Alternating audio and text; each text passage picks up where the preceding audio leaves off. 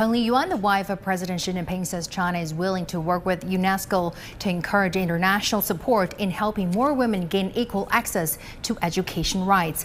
Peng made the statements during her visit to the UNESCO headquarters in Paris. She was welcomed by UNESCO Director-General Audrey Azoulay in Paris. Azoulay praised China's contribution to the development of girls' and women's education around the world and presented Peng with a 10-year service honor certificate. Peng also visited the Orsay Museum at the invitation of Brigitte Macron, the wife of French President Emmanuel Macron. Peng voiced hope for strengthened communication between people in China and France, wishing that artists in both countries can inspire each other and create more exquisite masterpieces.